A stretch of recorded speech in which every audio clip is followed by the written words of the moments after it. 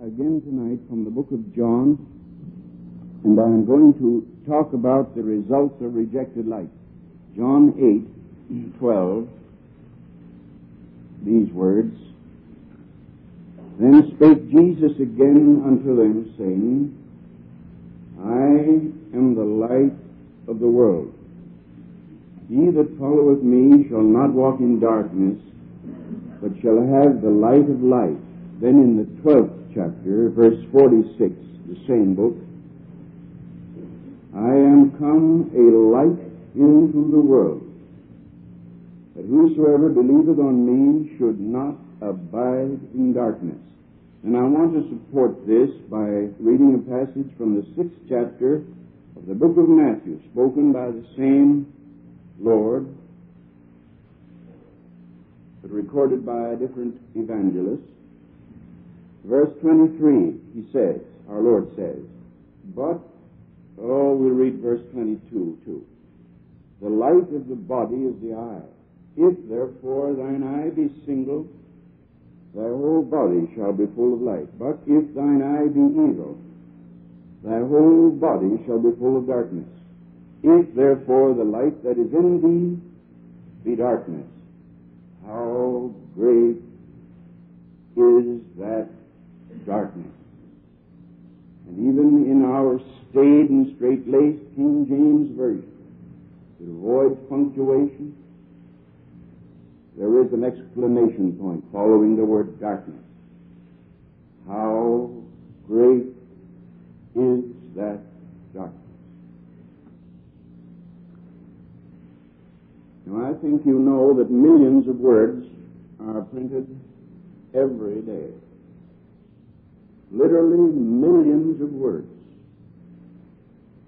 But there is not one authoritative word ever published anywhere in the world, except, of course, it comes from the sacred scriptures.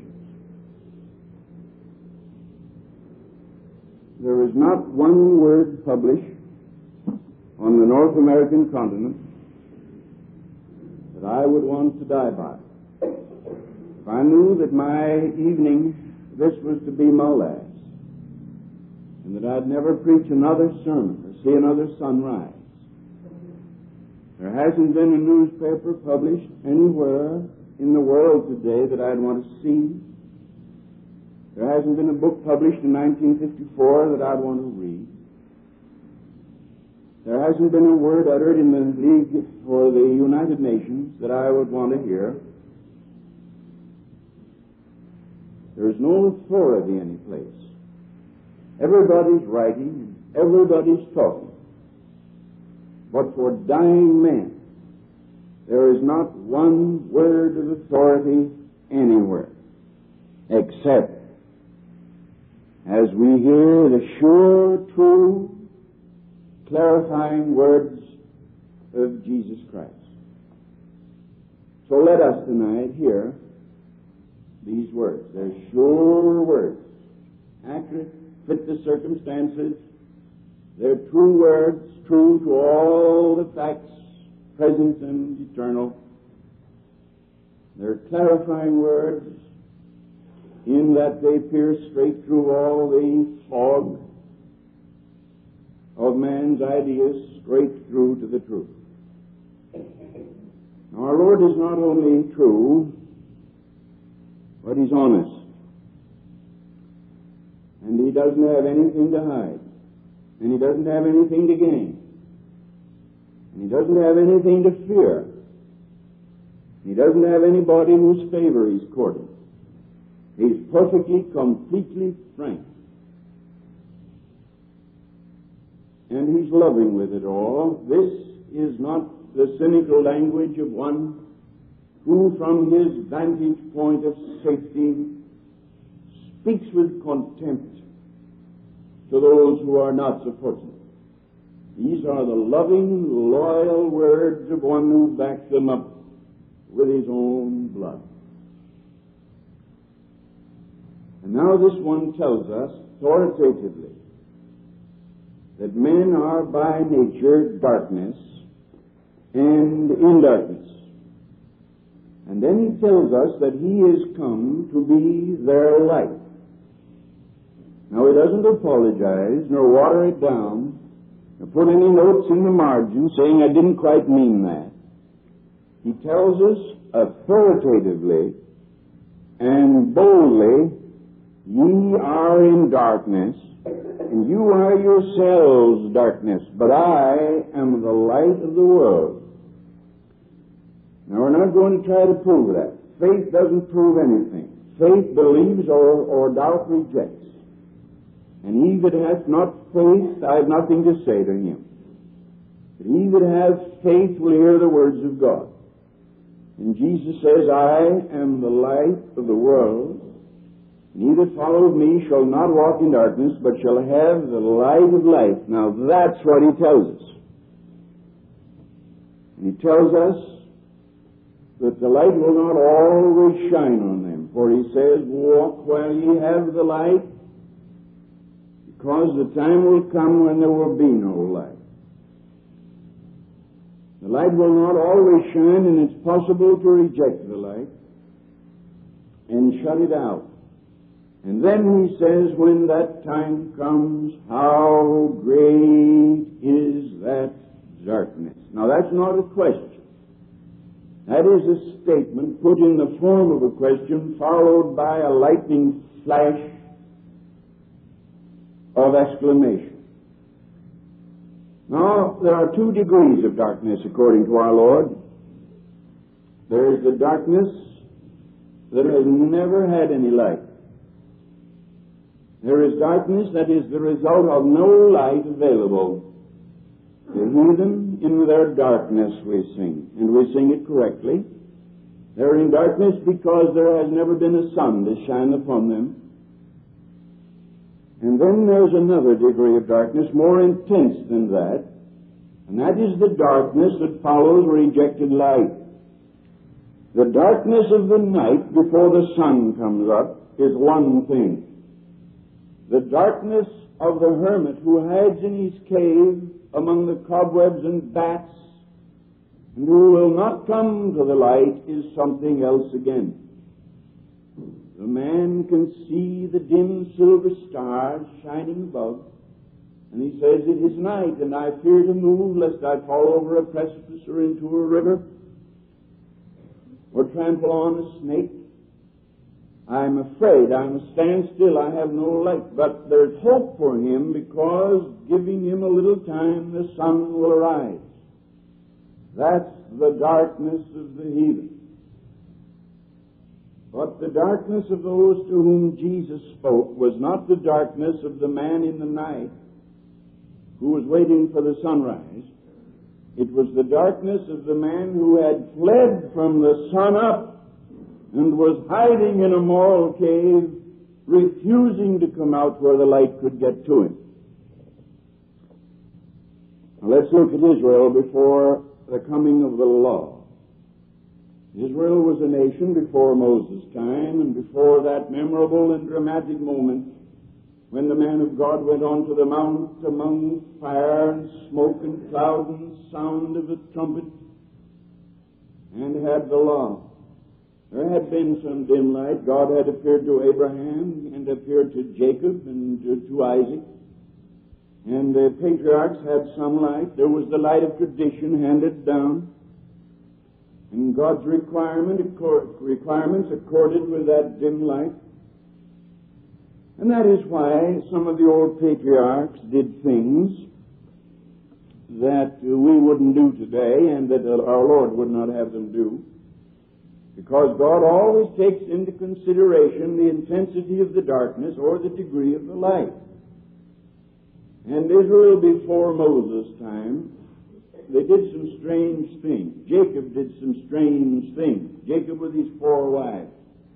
And no rebuke from God about it. That was before the coming of the law. Abraham and the rest of them. They did not live the kind of lives that enlightened Christians would live, but they lived in faith and trust and obedience to the light they had. Then came Moses and the law. Then came a sunburst of revelation on Sinai's mountain, and God told them about Himself and about man and about man's relationship to God and the moral requirements of God, and told them of the origin and the destiny of man, and that man was made in the image of God, and that he fell, and that there must be a sacrifice. And then they took that light, and they had light, such light as no nation had. The Orientals had certain light, surely, and the Greeks and the Romans and the Egyptians had light. But Israel had light of an intensity and pureness of quality that no other nation had. It was the very light of God revealed in the law. And as soon as Israel received that light, they were responsible for it. Now let me tell you this, my brother. If you imagine that going to church is something you can do with a shrug of your shoulders and a snap of your finger, let me correct that. It isn't anything of the sort. When you expose yourself to moral light, you become responsible to that light, and you become responsible to obey it. Therefore, going to church is not the casual thing it's supposed to be. All this ads tell us go to church. We see the ads here and there, and some radio programs now close and say, go to church Sunday, or synagogue, or temple. And they want somebody to go to church. It's supposed to be a very casual thing. My brother, it's not a casual thing. When Moses got the law on Sinai's mountain, they became instantly morally responsible to that law.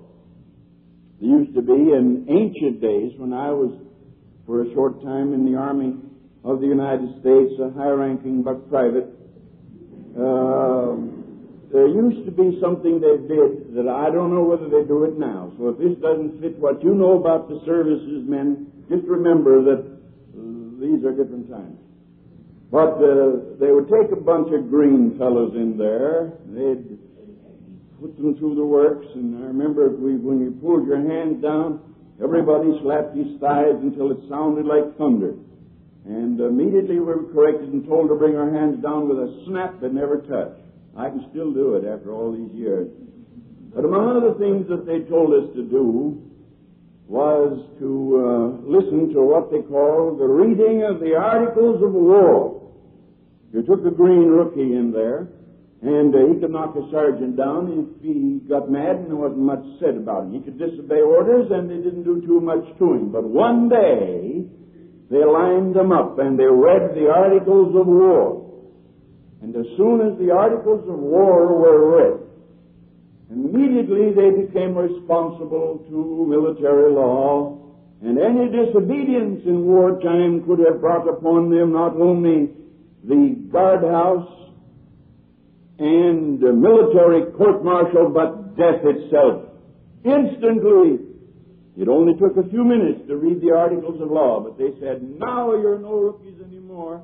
Now you're not innocent civilians anymore. Now you're responsible to the military. And from here on, you're soldiers responsible to the military law, which in time of war is strict and rigorous. In exactly the same way, Israel could wander and sin. God winked in those days. But the moment God took Moses on the mount and read to him the Articles of Morals, the moral law, they became instantly accountable to God and accountable to that law. I wish I could tell you that the result was a nation of supermen. I wish I could tell you that they all snapped to attention and said, yes, sir, and began to walk in obedience to the law, but I can't. I can tell you they did nothing of the sort. I can tell you that they followed their own lusts and affections. And they broke that law time and time again till God rose up early in the morning and stretched forth his hands to them, and they would not hear, and God sent punishment upon them and scattered them like chaff to the ends of the world. Look at the nations before the coming of our Lord. Nations of the world, and if you can look at an old map, you'll see them there. Idumea, Achaia, Palestinian nations, Syria, Greece, Rome, and all the nations of the East. They were in darkness. They had their philosophies and they had their religions. And they had their low idolatries and they had their high dreams of a single, one God. They had their Platos and Aristotles. They had their monotheists and their believers in the true God. They had all this. But their light was only the light they got out of their own head, the dim, muted light of their own thinking. They had not the light that lighteth, in the sense that Jesus meant when he said, I am the light of the world. The very best they had was inadequate, and the very worst was too low to describe. Welter of vice and superstition that took them as men and made beasts out of them. And then came Christ, and the light was shining. The light that had always been in the world, the light that lighteth every man, the light that gives a certain moral responsibility to every man, now had it added to it the shining light from above. And John tells us that Jesus Christ was that light. And for 200 years that light shined, and shined during that time on all the civilized world. And men became responsible for what they saw. And men were responsible for what that light revealed, and men are now responsible for what that light revealed. Think not of dispensations and changes of years and the passing of centuries. The light that will rise tomorrow morning to give light to the city of Chicago shone on Abraham when he came out of Ur of the Chaldees. Yes, it had been old when Abraham took his family and left Ur of the Chaldees to go into a land which I will show unto thee, said God. And that light was old when it shone down on the bowers and flower gardens of the Garden of Eden, when Adam and Eve walked in sinless purity hand in hand, before they committed the tragic act that plunged the world into moral night. And it was old before Adam was. So let us remember that the light that lights us tomorrow or now and tomorrow out of heaven is the same sun that shone back there. And 1,000 years from now, at the end of some millennium, that light will still be the same light shining on the bodies and minds of men, filling the body, as Jesus said, full of light to the eye, doing the marvelous chemistry of photosynthesis, causing the flowers to grow and the plants to be green, be the same sun. So the passing of the years and the change of history and the change of the maps, the rise and fall of kings and the fall and rise of empires hasn't changed the light that came when Mary gave birth to the Son. And his name was called Jesus. He shone back there and he shines now. Just as the sun, as it moves round the earth, may shine upon the roofs, the tile roofs of the homes of the rich, or may shine upon the grass roofs of the hovels of the poor, may shine on purity or shine on filth, may shine on poverty or shine on wealth. It is the same sun, shining in unbroken continuum from the beginning, since God set it in the heaven and said, light the day. So there is a light that has come into the world. In the passing of time and the new inventions, the penetrating of the minds of man into science doesn't change anything at all. The light still shines. The light shines on a new nation conceived in liberty and dedicated to the principle that all men are created equal. A nation that is not very old in the long sweep of history. We call it America. We stand stiff at attention with our hands in front of us and our hats in our hands. And we sing the Star-Spangled Banner. We're glad for the nation whose flag flies over every post office and schoolhouse in America. But before America was the light shone. And after America has been dissolved in the flux of nations, the light will be shining. And the red man roams the hills and vales that we now call the vales and temple hills. The light will be shining. And when God forbid that any of us should live to see it, the heel of the oppressor camps on the eastern seaboard and starts west to conquer our land, the light will still shine. There's been no change. I am the light. The light is here. He is the light. There is no other light. Men called for other religions. Wells, before he died, called for another religion and said we ought to have another Bible.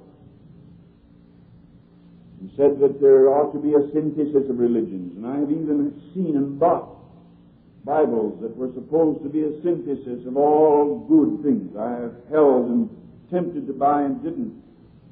Bibles that were compounded out of all the high, fine, lofty thoughts of mankind from the beginning. But that doesn't change it. The light is still shining, and men can compile their little Bibles and die, and the worms can crawl into their brain chambers and feed on the gray matter that one time compiled a Bible that had no God in it. But the light still shines. And the light that shone on Palestine shines on Chicago tonight without diminution. There's no dimming down of that light. I am the light of the world, he said. He that follows me shall not walk in darkness. And he said it not to them there only, but said it to us here also. Says it not only in Hindu lands, but says it in America. Says it not only among the Indians of South America, but says it among the white people of Chicago, Illinois. So we hear it, and we're responsible. And there is no avoiding it. And we can bog ourselves down in argument all we want to. We can get mad at the preacher because he is a little too straight-laced. I take a beating all the time. I get letters that if they were not in print with burns, blisters on me, I've got so I can grin and read them to Brother McAfee and say, listen to this one. So I get letters, not from around here. I don't get letters from our people. I don't mean that. You don't write me a letter. You call me up. But, I mean, I get letters from all over. Most of them, thank God, are good, favorable, warm-hearted letters telling me they're praying for me. But once in a while, there'll be one that'll really take the hide off. But I can't help it, and I don't care. We're responsible for the light. And you can't hide behind differences of opinion. You can't hide behind modes of baptism. You can't hide behind church politics. You can't hide behind philosophies. You can't hide behind this crazy relativity of morals they're teaching in the schools now. You can't hide. He said, I am the light of the world. And the light shineth in the darkness, and the darkness comprehends it not. He that follows me shall not walk in darkness.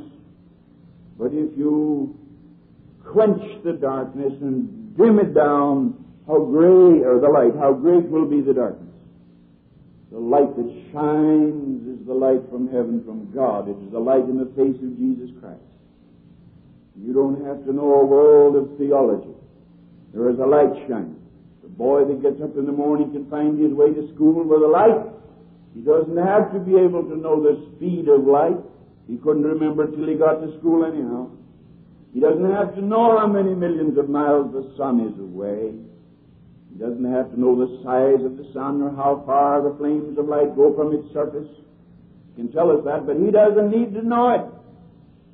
He only needs to get up and in the light of it walk to school. In the light of it stay out from under trucks and cars. In the light of it walk to school. The farmer doesn't need to know much about the starry heavens above. He only needs to know that when the weather's right and the season right, he can plow and plant, and then when nature moves on a little later, he can reap and store. He only needs to know that. There's a light that shines upon the world, and there's a light that shines on the hearts of men. You don't have to know all that can be known. Israel did not reject the Lord because of philosophical reasons. They rejected the Lord for moral reasons. Now, you listen to me say this. This is one of the kind of thing people attack me for saying. They write me in and say, why don't you modify your statements? Why always making flat statements? Of course I am. And I'm telling you this, I'm making this statement. That I do not believe there's anybody that ever rejects Jesus on philosophical grounds. He rejects Jesus on moral grounds and then hides behind false philosophical grounds. He's got a pet sin somewhere. He's in love with his iniquity. Then he calls me or some other pastor up and says, I want an appointment. So we give him an appointment. And he sits there and says, I have intellectual difficulties about the Pentateuch. I have intellectual difficulties about Jonah and his whale. I cannot believe that the world was created in 7 days. If he was an honest man, God in heaven would respect him. But my Bible tells me that when you preach Jesus Christ, the Holy Ghost will take Jesus and bring conviction on men and convict them of sin and righteousness and judgment. And I believe that every one of these that are hiding behind intellectual difficulties are hiding because they're morally unwilling to obey.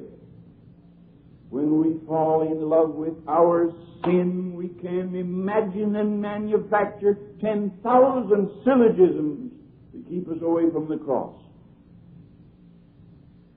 But it's wonderful how when a person gives up his sin and puts his pride under his feet and looks to the light, the whole body and mind is flooded with light. And I've talked to people that have come out of rationalism and unbelief and atheism and all the rest, and they smile at you with clear eyes and say, oh, wonderful now. The light has flooded in. The blind man can argue there is no sunshine, but when he gets his sight, the sunshine floods in. So Israel did not reject our Lord on doctrinal grounds nor on philosophical grounds, really. So men reject him today. In case any of you would want a bit of support further for what I've been saying, John 3:19, 21, notice this. And this is the condemnation that light has come into the world, and men love darkness rather than light, because their deeds were evil. For everyone that doeth evil hateth the light, neither cometh to the light, lest his deeds should be reproved. But he that doeth truth cometh to the light, that his deeds may be made manifest that they are wrought in God. Now, if that means anything, it means that our Lord teaches that people who reject him for moral reasons. This is the condemnation, that light has come into the world, and men love darkness rather than light, because their deeds were evil. They didn't want to follow him. Israel not only disregarded the light, but Israel rejected the light. God called them stiff-necked and hard of heart. They had a perverse antipathy to the light because it interfered with their iniquities. And that is our difficulty today. more dangerous than communism to Christianity. I don't think communism is dangerous to Christianity. I don't think it is. I don't believe that communism can ever destroy Christianity if Christians lived like Christians. They couldn't destroy Christianity in Rome. Every time they killed 10, 100 more came forward and said, "Kill me too." They did. History tells us that. Back in Roman days, when they were killing Christians by the hundreds and thousands, throwing them to the lions, was a great Roman architect. He planned and built an amphitheater. Beautiful, wonderful thing. He was the big architect of the day, the Sir Christopher Wren of his time, if you please. And the old Roman emperor decided that they would have a kind of a dedication of the thing, so he said to get a lot of hungry lions and bring them in to the pits and loose them into the runways, and we'll lead the Christians down, and we'll have a gorgeous time looking at them kill these heretics. So they did, and they killed them one after the other. And of course, they were making a great deal out of this architect.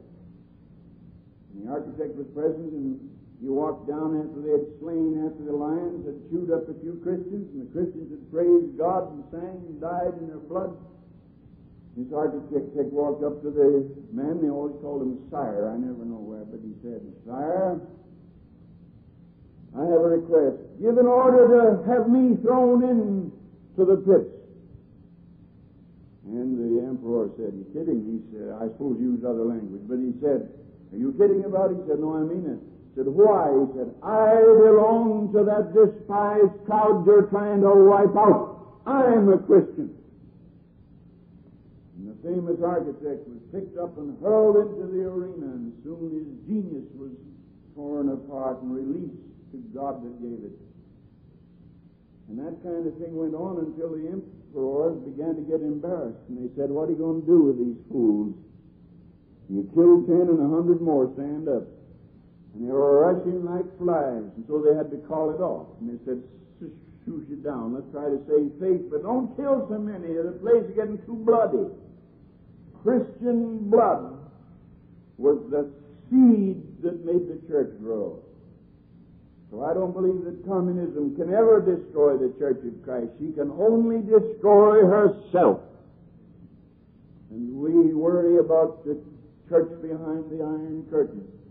My brothers and sisters, there have been periods down through the years when Christians met in damp basements among the flatworms and cobwebs and worshipped their God, and then sneaked out to their job, and at night, like Gideon again, went to some hiding place and prayed and sang in a low voice and read what portions of Scripture they could get. And they kept the fire alive in the midst of the fiercest and most brutal persecution.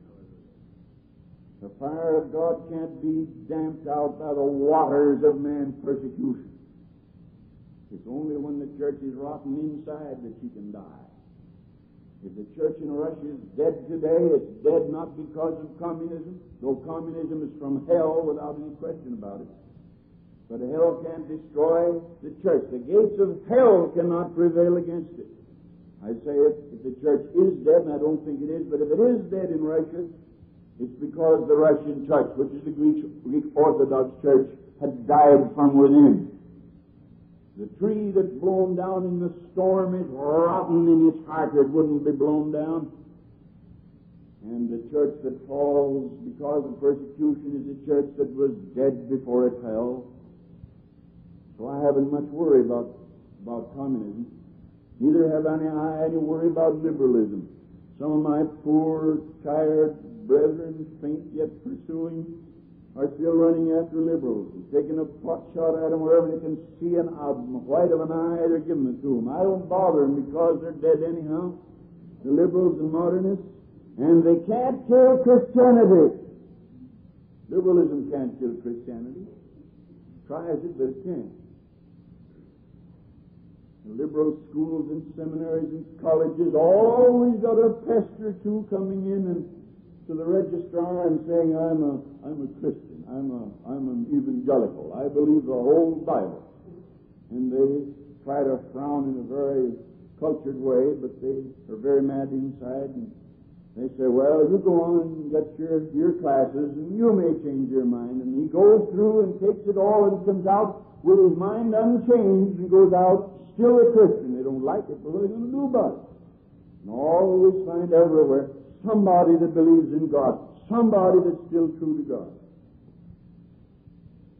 There's in the membership here this morning a young man who went through the fires of liberalism and modernism and has come out disgusted and stands up and says, I believe God. What are you going to do with a man like that? You can't stop him. Liberalism can't destroy that kind of faith. I hate it. The atheist, the unbeliever, the pagan, I can go along with. He doesn't know any better. But the liberal, he's the man who's put his own eyes out. And I haven't much sympathy for him, but he can't destroy the church. For the faith of our fathers is an internal fire that blazes in the bosoms of believing men. And whether they can ever get to a church or not, it still blazes there. Where does Christianity destroy itself in a given generation? It destroys itself by not living in the light, by professing a truth that it does not obey, by destroying the clutch between the connection between their theology and their volitional life. This is what I say that I believe that makes me a Christian. It's how certainly I move in the direction of what I believe that will bring me to Christ. So it is rottenness within, carelessness, worldliness, evil, refusing to walk in the light, refusing to let the light of God find and change my dirty little mess of iniquity where I lie. That's what's destroying us, sir. Love of money, love of the world, unconfessed iniquities, private sins that nobody dreams we have. That's what's destroying the Church of Christ. What the combined forces of hell can't do, the Church can do.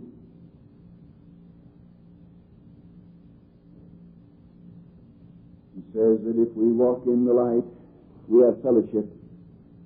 And I am come a light into the world. Whosoever believeth on me should not abide in darkness. Those are the words of our Savior. And the other text I read, I am the light of the world. He that follows me shall not walk in darkness, but shall have the light of life. And there we have it. But when the light that is in you turns to darkness, how great is that darkness? How great was the darkness when Adolf Hitler, who was raised in a Christian country, turned to the destruction of Europe and said, we'll conquer Europe or you won't know it. And they didn't know it. You and I are still paying high taxes today and sending over food and money today to help to try to straighten up a continent that one devil-possessed man who had rejected the light brought upon the world devastation and night and darkness. And the slow-eyed little sawed-off fellow with the enigmatic Mona Lisa smile they called Stalin, the man of steel. Many killed, how much blood, how many gallons, how many seas and rivers of blood is he being boiled in tonight? And he was a Georgian and heard the gospel and studied for the ministry. Did you know that? Joseph Stalin. Dracula, the true something was his name? Tozer. Suppose I ever get the right name. But that was his name, and he called himself the man of steel, Stalin. And he trampled the light of God under his feet and the blood of the Lamb under his Russian boots.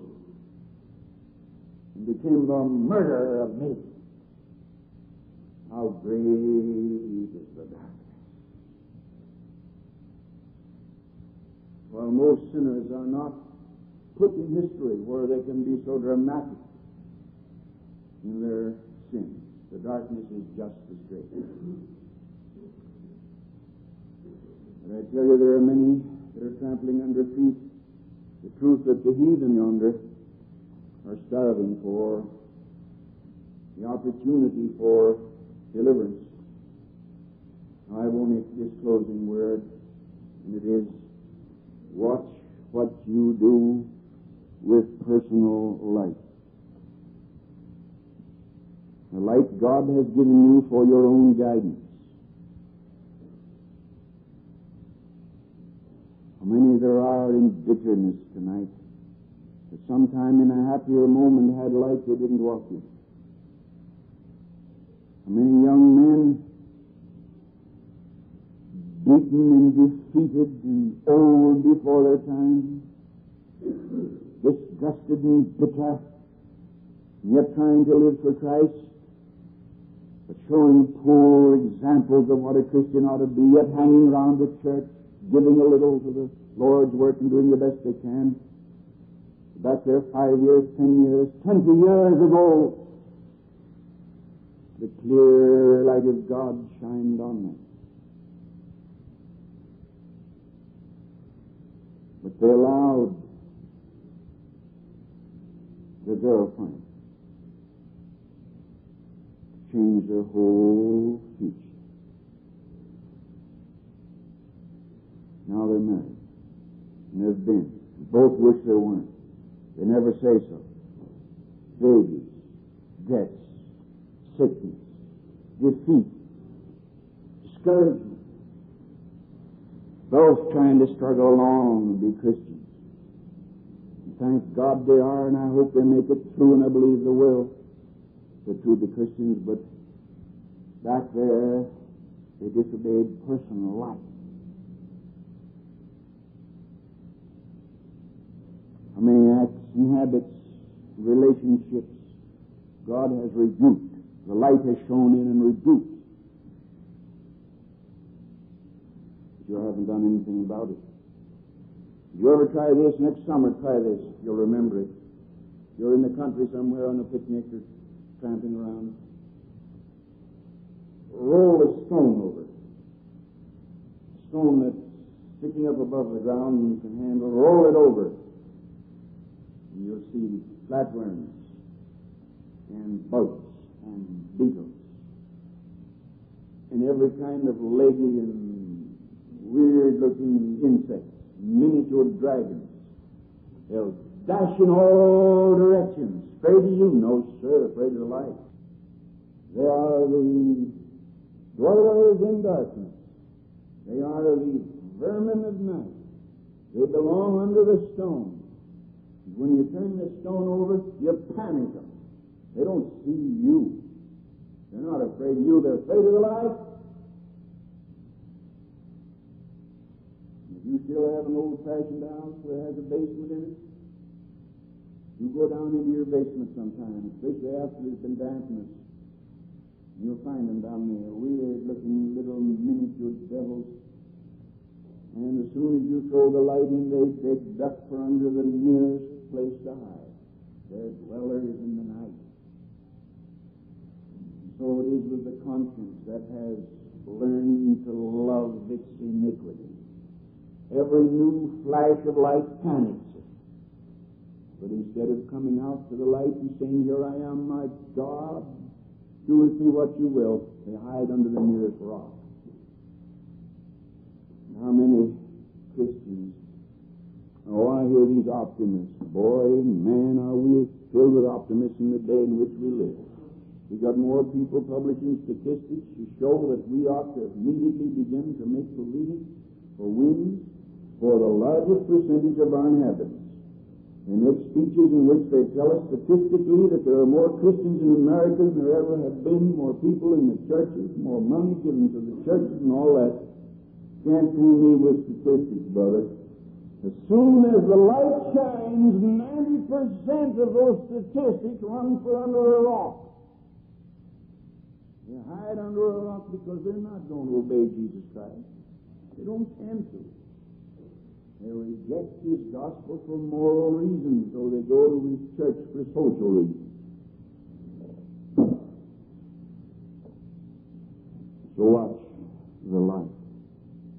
that's for me, too. I've got that to think about. You've got it to think about. He's giving you life. He says, I'm the light of the world. And if anybody follows me, he has the light of life. The light will go brighter unto the everlasting day. You'll be my disciples. Where I am, there will my servants be, and my Father will honor him, he says elsewhere.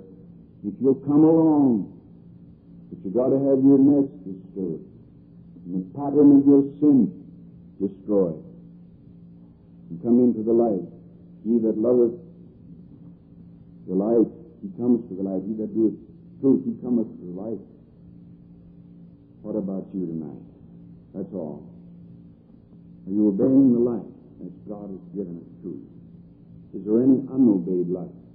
How dare you ask God for more light tomorrow morning or tonight before you go to bed? How dare you say, oh, God, lead me?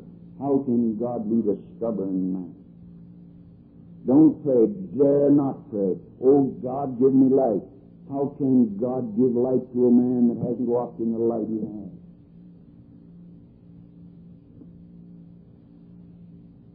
What are you doing with the light that God's given you? I hope you're walking in it.